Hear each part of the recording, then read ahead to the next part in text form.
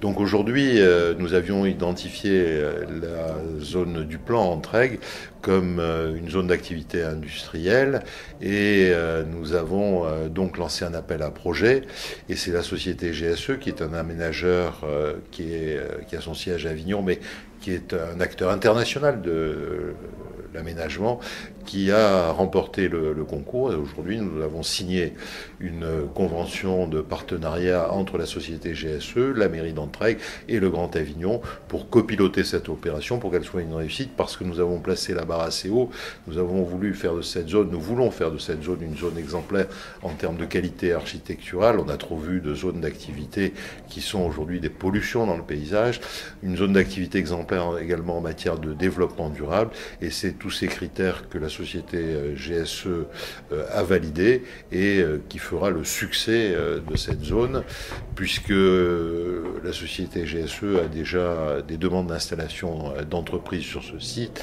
D'autre part, l'État a identifié ce site de la ZAC du Plan pour installer la future prison. Donc je n'ai pas d'inquiétude pour l'avenir et le développement de cette zone. Donc c'est du gagnant-gagnant. Eh bien, c'est un protocole qui est très important pour GSE pour plusieurs raisons. La première raison, c'est qu'on est dans un territoire dans lequel on ne travaille pas assez. On construit un certain nombre de bâtiments, on a construit en Entraigues, mais on ne construit pas assez et j'ai envie qu'on construise plus. Une deuxième raison, c'est social dans GSE. Nos salariés ont envie de voir des constructions autour de chez eux et je pense ont envie d'être fiers du travail que l'on va faire et c'est une façon d'attacher les gens à notre entreprise.